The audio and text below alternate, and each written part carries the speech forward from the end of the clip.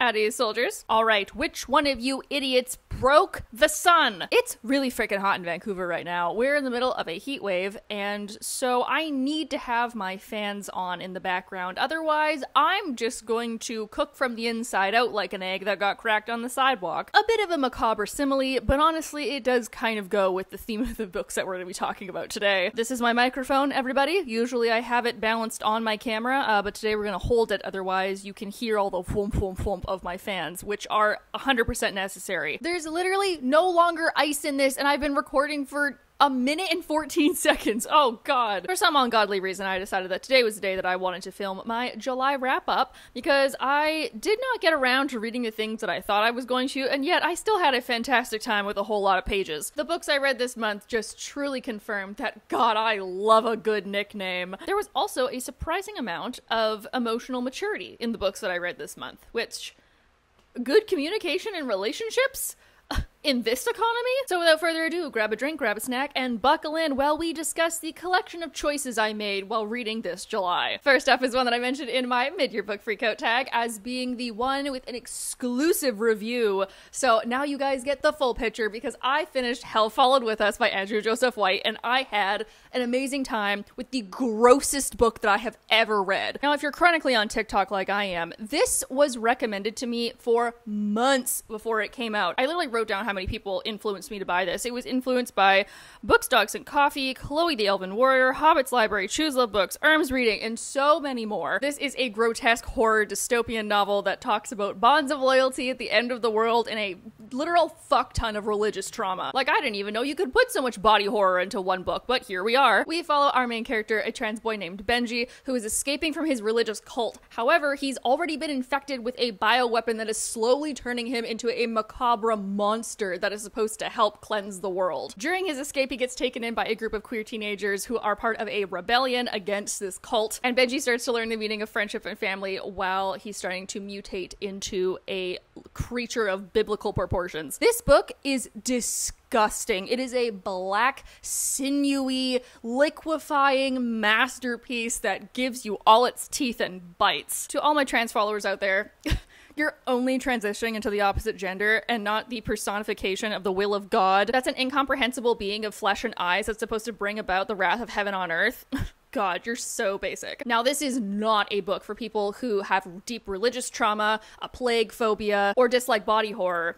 But I'm somebody that's an atheist, triple vaxxed, and doesn't mind reading about people throwing up their liquefied internal organs, so I thought it was great. Alright, next up on this list, we're gonna get a little less gross, and we're gonna talk about an amazing sequel that I read this month, and that was The Genesis Wars by Akemi Dawn Bowman. I was sent this by the author herself, so thank you so much. I really, really enjoyed this. If you've been following my channel for a little while, you know that last year, The Infinity Courts was one of my favorite books of 2021, with a plot line that basically says, what if Siri took over Heaven, a fantasy sci-fi mashup with an AI afterlife about human souls rebelling against AI overlords that have taken over and are slowly trying to erase human consciousness in dreams, with a cliffhanger ending that made me want to throw the novel. It freaking slapped. This one did take a little bit to get into. Like, I felt nothing really happened for the first little while except our main character feeling guilty, and as somebody who gets secondhand embarrassment very easily, it was a bit of a rough start. But once stuff starts happening, it's like, holy shit, like, get in the car, stuff's happening, keep up. There's so much in here about morality and mortality and death, and also where is the line between feeling and thinking that you're feeling something. And I unabashedly love Kaylin with this self and any future selves I may regenerate as a book that picked up after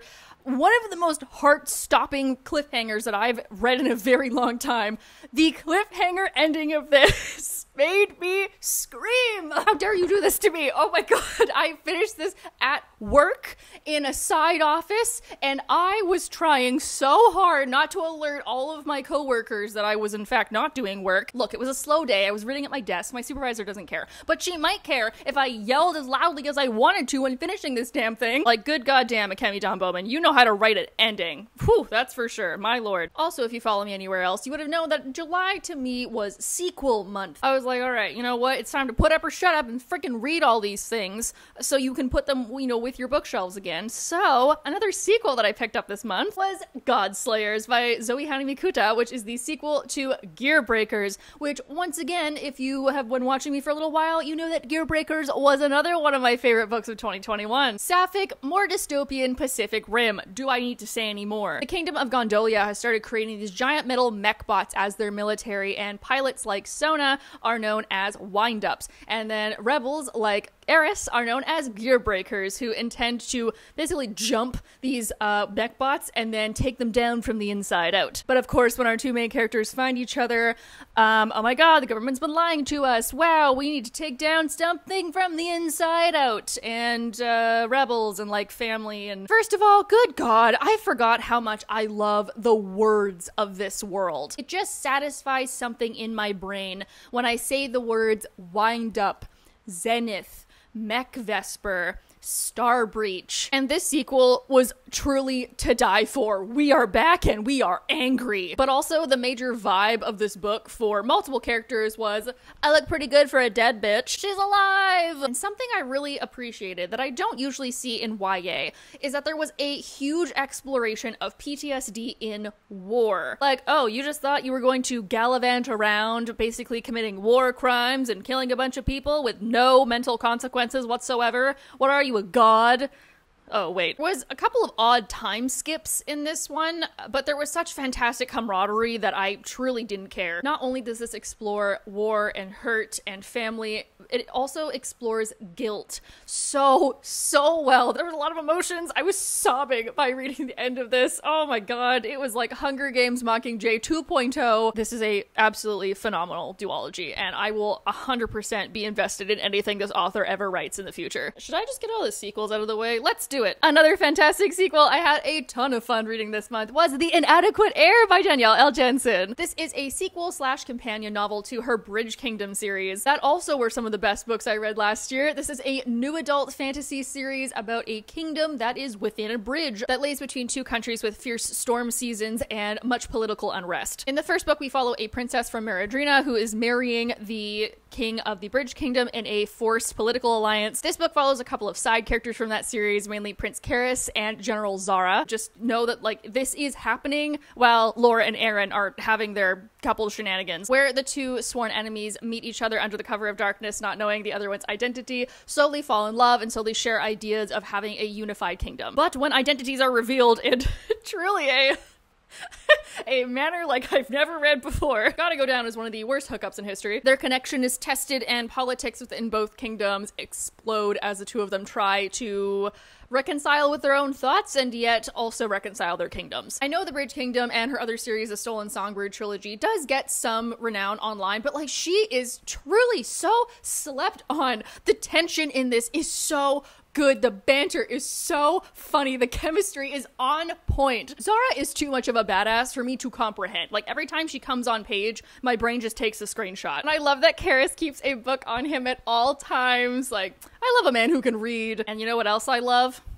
A good rousing speech. If you're interested at all in continuing the story of Laura and Aaron, I would highly recommend reading this because it also plants some seeds for more down the timeline. So like, if you want to read a happy ending, read the Bridge Kingdom duology, and if you want to continue on with the story, pick up The Inadequate Heir. Next up is a book that I unfortunately did not like this month, which is quite surprising because I have been head over heels, starry-eyed about getting a copy of The Romance Recipe by Ruby Barrett, and unfortunately I ended up DNFing this one. I am going to talk about it because I read the majority of it. If I read over 50%, I will rate it and talk about it online. This was supposed to be a cute Sapphic restaurant rom-com between a head chef who used to be on reality TV and the owner of a restaurant that is slowly going downhill, and the two of them getting together to like revamp the restaurant and then falling in love along the way. I absolutely loved Love and Other Disasters by Anita Kelly, which is another kind of cooking show Sapphic rom-com. So I was so excited this was going to be an amazing follow-up, and unfortunately it just felt really flat. The pacing of this is what really threw me.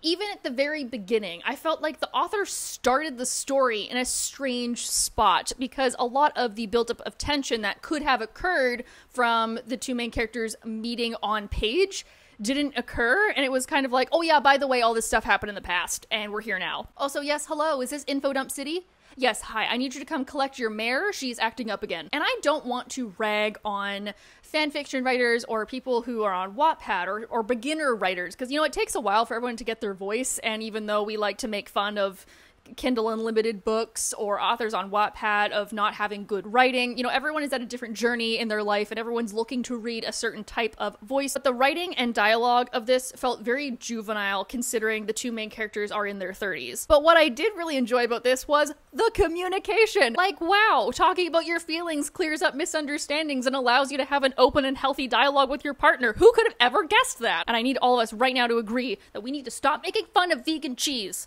okay? I am lactose intolerant. Cashew cheese is all I can eat. And I don't appreciate you taking that tone, talking about the one thing that gives me joy. I've seen a lot of people online really like this, but unfortunately I'm not one of them. All right, up next is a adorable swashbuckling fantasy novel that I got sent by Candlewick Press, and that was The Mermaid, the Witch, and the Sea by Maggie Chaduka Hall. Our main character is a genderqueer, gender-fluid pirate named Florian, who is on board a ship called the Dove that moonlights as a luxury charter for travelers, when really it's a pirate ship of nefarious means that takes its passengers out to the middle of the sea and then robs them. And one of these passengers is the Lady Evelyn, who is being sent as part of an arranged marriage to a man she's never met. During the Grace sailing period, Florian and Evelyn meet and fall in love, and you can bet there's probably some tension learning that the person that you have a major crush on is going to rob you and maybe throw your body in the ocean. What really surprised me about this is I thought this was going to be a fairly cute, piratey love story, but then all that stuff happens pretty fast, and then you're like, oh, there's so much more of this book, and there's so much more of this plot. What's happening? You think this is going to be a cute queer love story on a boat, but then we also get witch training and political intrigue and a small heist. The sea is a full other character. She can feel where her ships are at all times and only favors the pirate supreme's ship. Mermaids are a full character in this, and they act as memory keepers for the sea, which is why it's so dangerous to kidnap one. This is Pirates of the Caribbean meets Our Flag Means Death. It's got pirates, it's got queers, it's got mermaids, it's got queer pirate mermaids. Despite a bit of a heavy synopsis, this book is quite light, it's quite cute. It was a little wobbly in the middle, and the ending was slightly underwhelming, but at the same time, you know, we can't always have these gritty, dark, intense kind of piratey novels. I like that this one's a little bit more whimsical, and the love story in it was really, really wonderful. So if you want a new swashbuckling book, I would highly recommend picking this up. And lastly, I can happily say that I read a book that I really, really enjoyed, and I don't know why it's taken me so long to read this damn thing when the entire internet has been like up my ass about reading it. When I graduated a couple months ago, my friend Emma gave me a copy of Take a Hint, Danny Brown by Talia Hibbert. If for some reason you don't know, the Brown Sisters trilogy by Talia Hibbert is the darling of the romance novel series, and my friend got me the middle one because she said this one was her favorite, and you can read all of them individually. This centers around Danny, who is in the middle of getting her PhD and has no time for romance. However, she does have a cute security guard co-worker that she sees fairly often, and through some miscommunication during a routine fire drill, the two of them end up going viral because he used to be a fairly large ex-rugby player. And because Zaf is trying to get his sports charity off the ground, he and Danny embark in a fake dating situation to help both of them while they still have internet fame. Even though Danny put some pretty strict rules on it, Zaf is a hopeless romantic, and the two of them slowly start to fall in love. This book is so fucking funny. One chapter in, and I am cackling. Danny has some amazing quips that I'm absolutely stealing. Do you have a personality, or are you like me where you're just a bunch of book quotes in a trench coat? The academic in me does relate to Danny a little bit more, but something that Zaf and I can agree on is that there's always time for anxiety. And yes, we love a man who goes to therapy and is in touch with his emotions and likes sex books, yes! I also love the ending half of this book, specifically for the nuance that it gives to new relationships, because the majority of romance novels, the entire plot is the two main characters getting together, and then once they're together, it's happy ending, everything's fine. But in this book, we get to explore a little bit of what it means once you've agreed to be in a relationship. And though I've never broken a table in that particular way, maybe that's something to add to my bucket list. Am I gonna keep that in the video? Maybe. I don't know. I'm 27. I can do whatever the hell I want. I'm an adult. So thank you, Emma. I likely will be picking up the other two in the series. Oh my god. We freaking did it, y'all. It's currently 36 degrees Celsius, which is like, I don't know, 1,000 degrees Fahrenheit. I'm in my pajamas. Like, this isn't even real clothing, and I am melting. I feel disgusting. Also, fun fact, as of a couple of days ago, I have been in my apartment for 1 year, which is wild to think about. And literally the only reason that I made that connection in my brain is because I moved in during the last heat wave, so here we've come full circle. Please leave down below if you yourself have also read these or enjoyed these or what you read this July. I have my eye on a couple of things coming out in August, but truly the only thing that matters is at the end of August, Babel by R.F. Kuang comes out, and I am so excited. Also, yes, I know you can pronounce it Babel, but that's stupid. It's pronounced Babel, and I will not be taking questions. Okay, that's enough of an outro. I need to go open my freezer and stand in front of it for a little while. You know where to click to like the video. You know where to click to subscribe. I hope you guys are having a nice day wherever you are, and I will see you all next week. Bye!